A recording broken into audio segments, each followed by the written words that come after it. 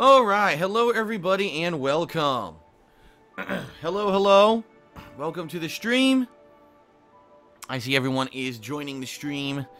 Welcome to the pre-stream of the stream. That is the stream of the stream. And then there's stream with the stream. Okay. I am Darkside Phil, of course. Welcome. Today will be Metal Gear Solid 5. Just to clarify for everyone, there was some confusion. Originally, way back on Thursday, I had said that I was going to do a poll overnight, and whatever lost the poll, I would be playing today.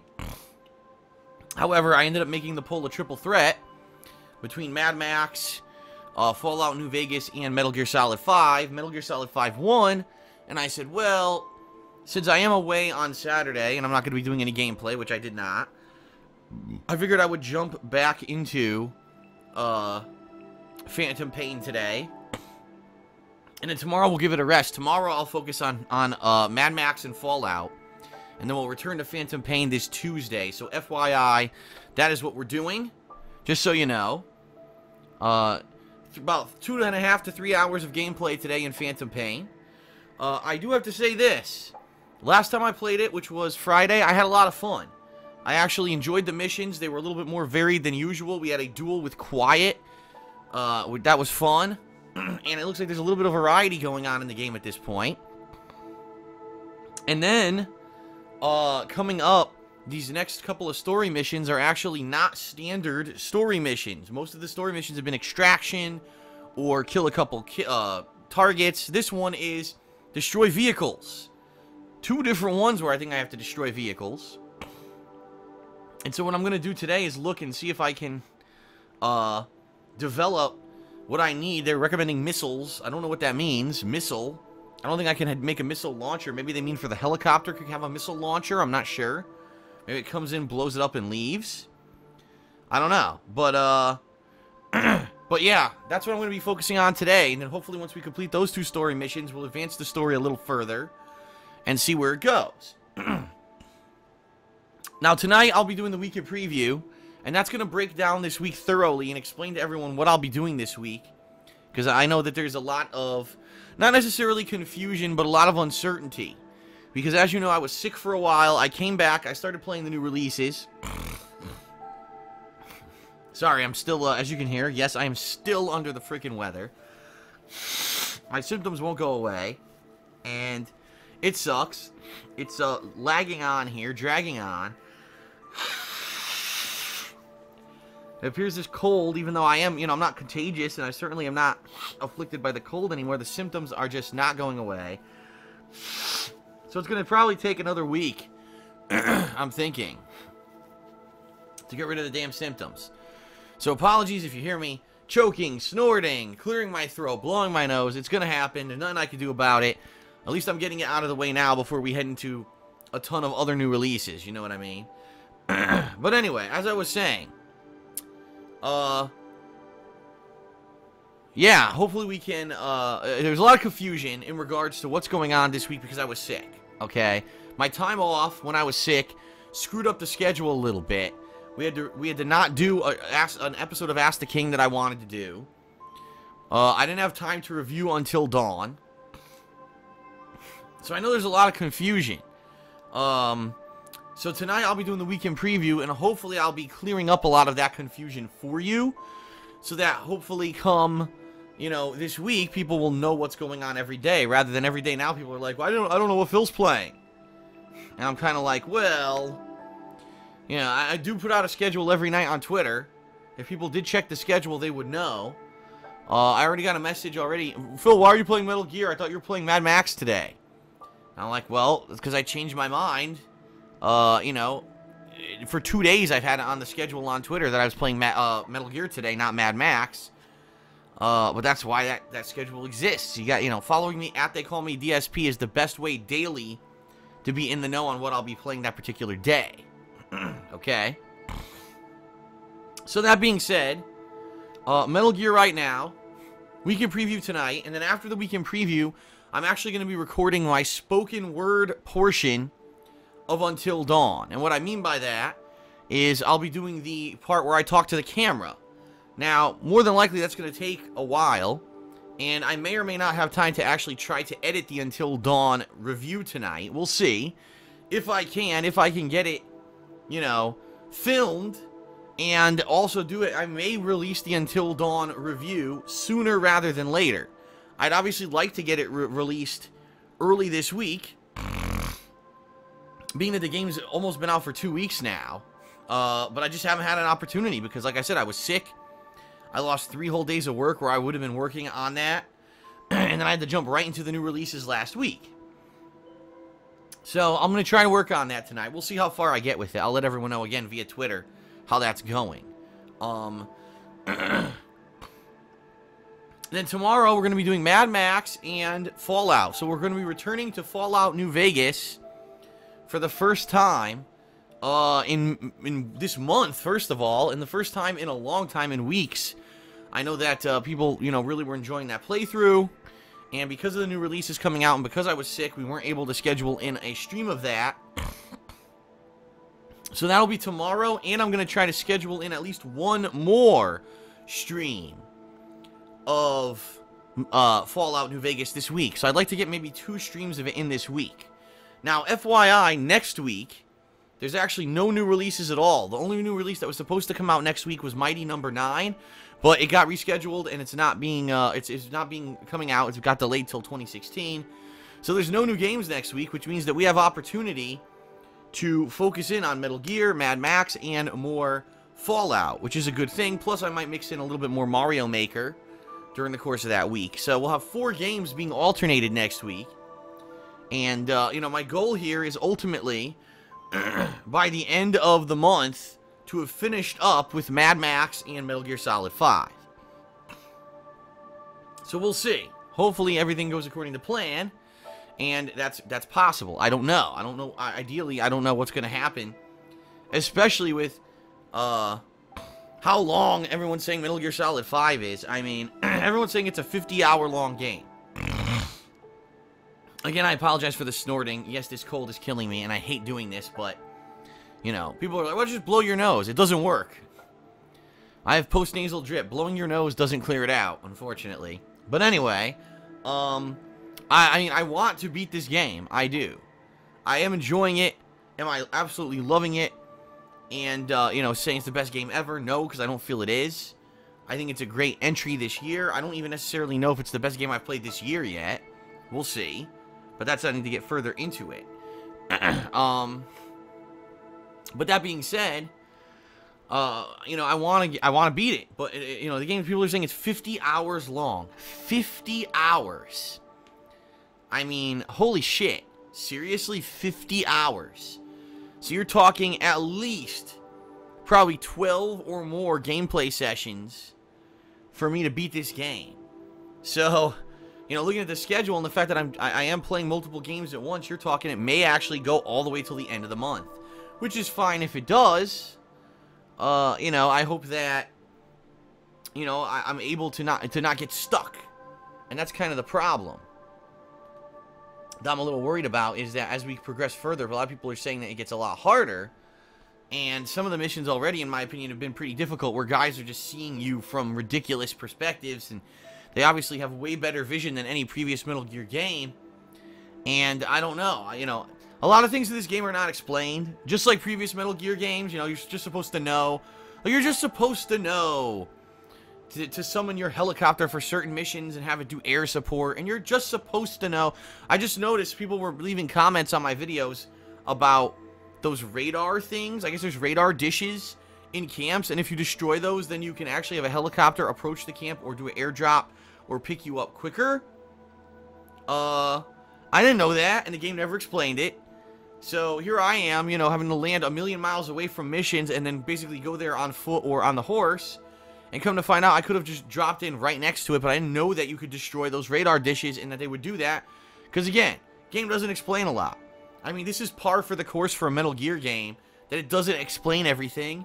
It just expects you to kind of find stuff out for yourself. Maybe that's good for someone who has, you know, 300 hours to play the game, and this is their focus for the next 2 months. But for me, that's a little frustrating because, you know, there's all these things I'm missing out on in the game, and I have to rely on viewer feedback and viewer advice to know that stuff. And so I do read the comments. I've been looking at the stream chat and stuff, trying to figure stuff out in this game. I hope you understand. If I'm not doing something in particular, it's probably because the game never explained it. You know?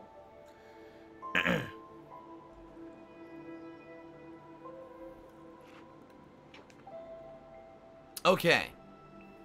So anyway, yes, we are going to do around 3 hours of Metal Gear Solid 5 gameplay today on stream. And I'm going to be honest with everyone here. I like the game. I don't necessarily think it's the best game ever, like a lot of people are saying, but I do like it.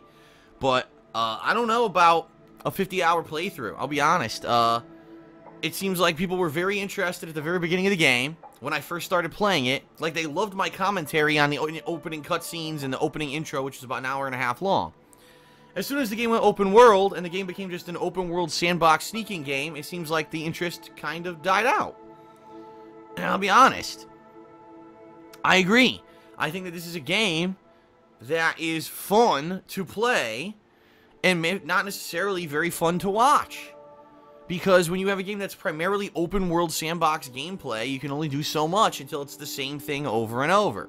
And a lot of people have been saying to me, but Phil, you know, Metal Gear Solid 5 was meant to be a game that you can play however you want. If you want to run and gun, you can. If you want to sneak, you can. To which I say, okay, yeah, it's true. You can just run and gun, but then you'll get a terrible rating, and the game chastises you for it. Obviously, you're not supposed to do that. The goal is to actually try to do stealth. That's the whole point of Metal Gear. That's always been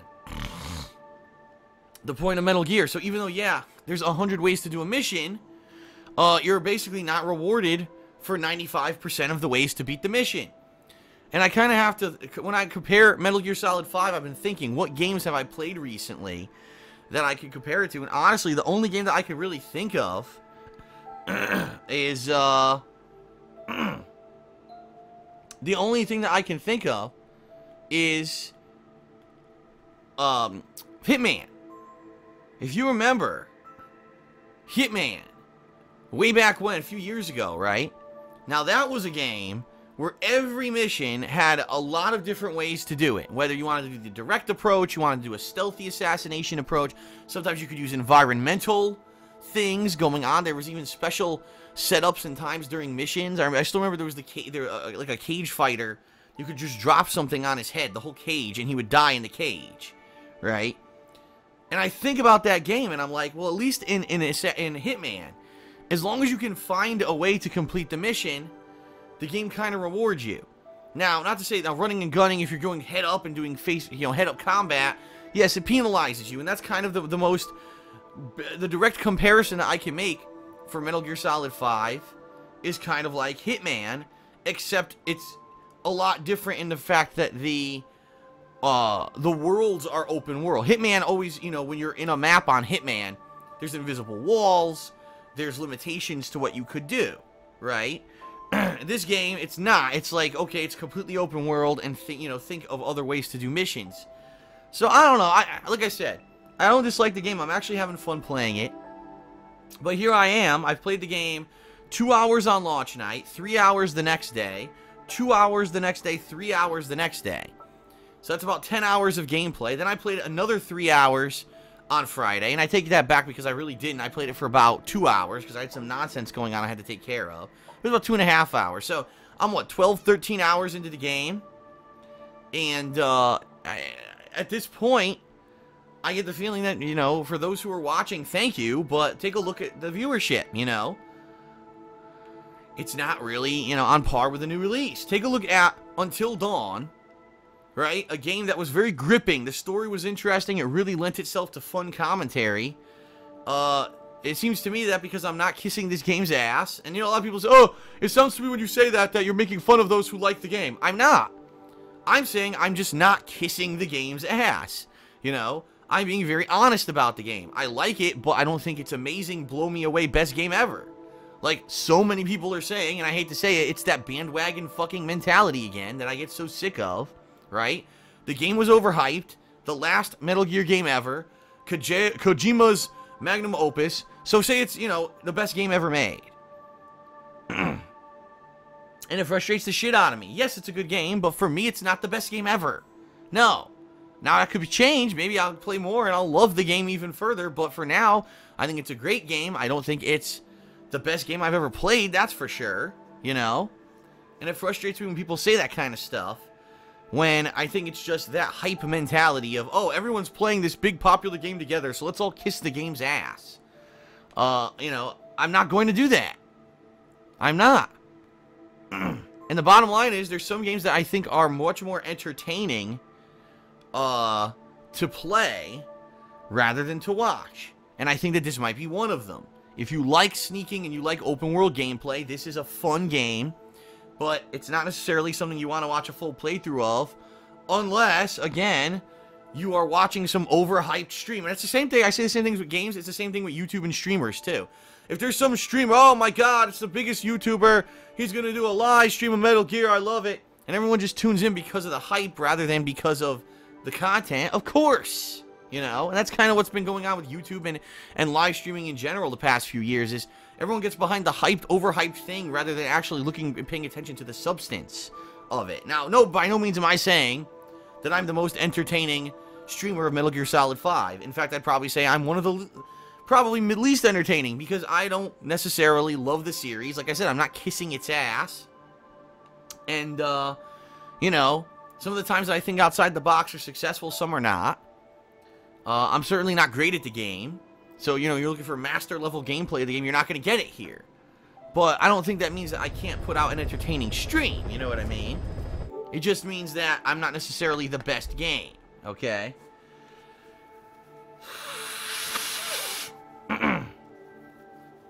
So, everyone. We'll see what happens. I'm going to continue with the game, and we'll go from there. I'm not exactly sure where it's going. It looks like we'll have a couple missions today that will be more destroying demolition than anything else. Hopefully I do well on them. Hopefully we can progress the plot. And obviously here's hoping that we'll have some entertaining stuff. I'll be honest with everyone. I miss it. I'm actually now... I'm actually sorry for what I asked for. You know, playing Metal Gear Solid 4... Yes, the game was primarily cutscenes, and the gameplay that was there was pretty good. It was simplistic, but it was good. Now it's like you just have so much gameplay and almost no story elaboration for, like, a playthrough. I don't even have a lot to comment on, you know? There's not a lot to even say commentary-wise because it is so much of this open-world kind of generic-style gameplay. Over and over and over. And what am I supposed to do? I'm not one of these Let's Players who is going to be telling you a story about my fucking life as I play the game, because I actually focus on the game. So that's one of the things, you know, other Let's Players, they're playing a boring-ass game. Oh, let's talk about my trip to the supermarket when I was 14 years old and I saw a woman with big tits. No. That's not what I do when I play games. I focus on the game. That's the point. Yes, I could joke about it, but the point is to be doing a playthrough of the game, not to hear about my life story. You want to hear that? Watch my podcasts. That's when I talk about that kind of stuff, you know? So, I don't know. I'm a little worried about a 50-hour-long playthrough of this game. I really am. And being that this was the big release for September, you know, I don't know. I honestly don't know what's going to happen. Now, we've got other stuff to do. We've still got Fallout New Vegas that I've got to play and complete by the end of this month, hopefully. We've got Mad Max. Quite honestly, I don't think a lot of people are liking the Mad Max playthrough either. What I mean by that is they're not really watching it because they've heard so much negative stuff about the game that they don't want to check it out. Everyone's so Metal Gear 5 hyped that they don't want to, you know, watch another game or give another game a chance, which is a shame because I actually am having a lot of fun with Mad Max. And actually, I'm looking forward very much to playing it again tomorrow after the last few gameplay sessions and things are getting better, in my opinion, in that game. I wish that more people would. I'd rather, quite honestly, I wish that I could focus more on that game than Metal Gear and kind of get out of the way and beat it within a week or two, but, you know, it is what it is. So, anyway, I digress. We're going to have new content coming out the next few weeks. It's going to be basically kind of 2 weeks here, where we're going to be balancing between Metal Gear, Mad Max, and Fallout until we finally get to some bigger heavy hitters, like Soma is coming out later this month. That one should be good. Fun survival horror game coming out. I think I'm going to get that on PS4. And then at the end of the month, I'm probably going to be checking out Tony Hawk. I'm still debating doing NBA 2K this year. I'll have to make a decision. And we'll go from there. But, alright, we're going to start. We're about to start up, everyone. Thank you for watching. Thank you for listening to the pre-stream. Let's begin with more Metal Gear. Again, I apologize for my cold. Ugh. Jesus. You know, it really does suck that, you know, I still got these fucking symptoms, but that's life, I guess. Hopefully by the end of the week, but we'll see. I mean, I'm doing my best to take care of myself, but there's only so much I can do. You know what I mean? In regards to symptom management and such. It really does suck that I am still suffering with this, but we'll see what happens. I will do my best to get better for you so you don't have to put up with this nastiness anymore. I don't want it, you don't want it, right? Alright, everyone, let's end the pre-stream. Let's get started.